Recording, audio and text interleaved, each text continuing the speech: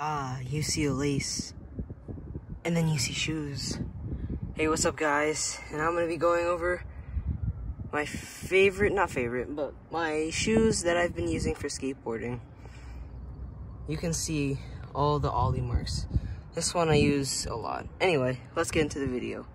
Intro in 3, 2, 1.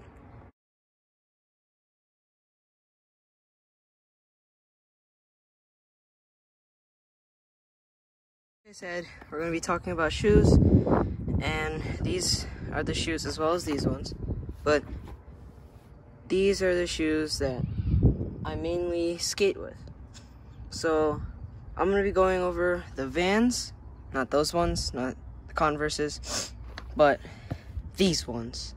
So these Vans actually go a lot of time back, because like these were my first ever skate shoes, and yeah, I did my first ollies with them.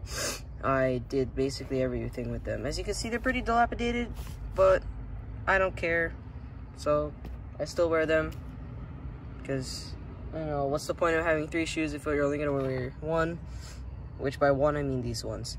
So up next are these ones, which I mainly skate with because they have toe caps. And right now I'm practicing kick flips and pop shove-its, so these have great toe caps to protect my toes, and my skateboard won't say give me them toes and then open up my shoe and then take my toes, and you get it. So yeah, these shoes are like my favorite skate shoes, and plus they're Converses, so these soles right here, the sole of the shoe is very soft. I sound like a hippie, but yeah, they're really comfortable and I enjoy skating with them. And last but not least, these Vans. I got these, sturdy. I got these for Christmas, I believe. Yeah, I got them for Christmas. They're somewhat comfortable.